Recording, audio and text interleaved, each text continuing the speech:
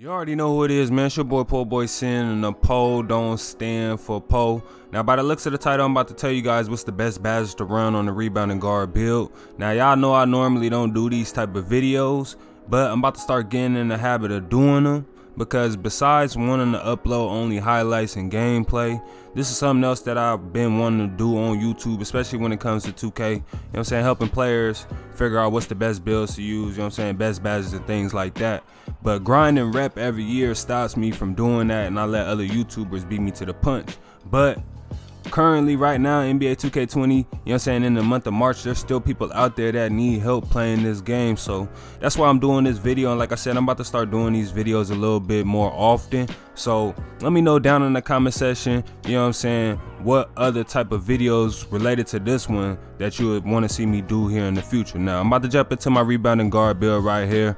And I'm not going to confuse you guys with jumping on my legend rebounding guard build, because I don't want to confuse people with the extra badge upgrade. So I'm just gonna go straight into the build that I created already, you know what I'm saying, from base without the extra legend badge points, just so y'all won't get confused out there. So this rebounding guard build does have 21 defensive badge upgrades, you know what I'm saying, and it won't have the extra legend playmaking badge as well, because when I did a rebounding guard video, everybody was asking how you make this build and get extra playmaking badges, how you make this build and get extra playmaking badges. And it's because of the legend perk, you know what I'm saying. So it's still people out there that don't know when you hit legend, you get 10 extra badge upgrades to each category regardless of whatever your build is, but 40 is max. So like I said, I got 21 badge upgrades on my rebounding guard build. Some of y'all might have 20, 21, maybe 22.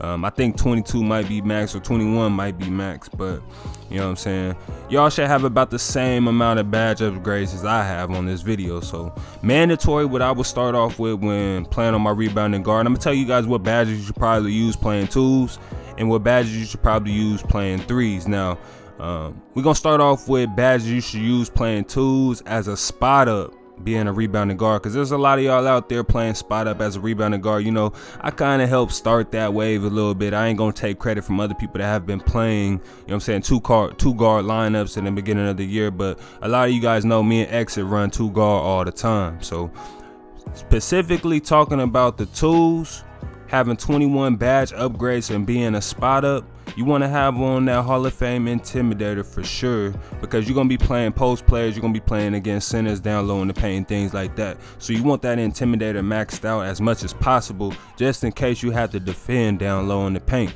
And then you want to stay away from pick dodger, because your guard should be the one playing on ball defense, so you're not going to need pick dodger.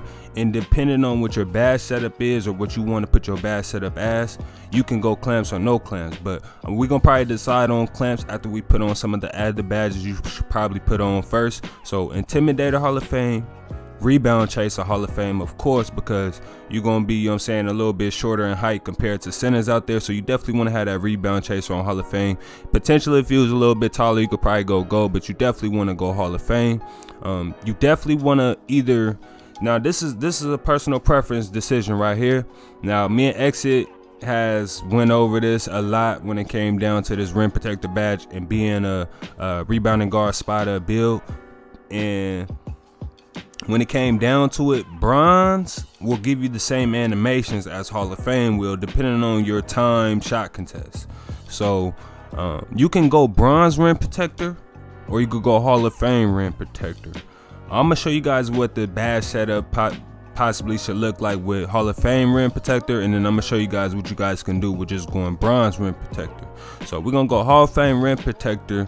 We're gonna go silver box. We're gonna go silver box. Now interceptor is personal preference, just like rim protector. You go bronze, you go any tier on interceptor. Interceptor is a good badge this year, and like I said, you could go bronze, silver, gold, Hall of Fame.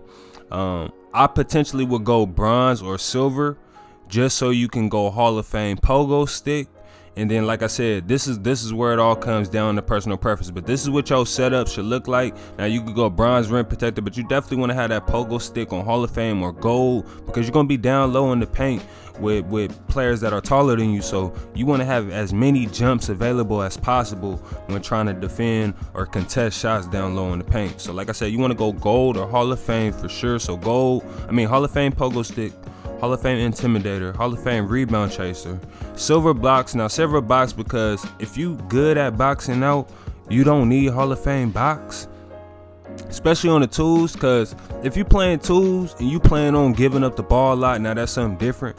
When we play twos, we don't plan on giving up the ball a lot, so you're not going to be in many positions to where you're going to have to box out a lot. But if you is a good box out player, you should only need box on silver, you feel me? That should be good enough for you. So silver box, silver intimidator, silver interceptor, Hall of Fame intimidator, Hall of Fame pogo, Hall of Fame rebound, bronze rim protector, and then you got 4 left to decide on where you want to go. And you could either upgrade your interceptor, upgrade your rim protector, upgrade your box, or, you know what I'm saying, if you want to be a switch like player on the twos, like if your guard, if the guard you playing with likes to switch a lot, you could go Hall of Fame clamps to where you can guard ball if the situation presents itself, or if you guys are playing against 2 other guards, you feel me? And your guard can't guard the guard that's going crazy, so you need to step up and play switch on it. And that's where the Hall of Fame clamps will come in at. Or you could go Hall of Fame defensive leader, you know what I'm saying? Help your guard out, give him extra defensive attributes to where he could better defend, to where you guys don't have to switch. So at the end of the day though, mandatory, you want to have pogo stick on, intimidator, rebound chaser. You definitely want to have interceptor on, because you're going to be playing off ball defense a lot. You want to have rim protector on, at least bronze, or you could go Hall of Fame or in between.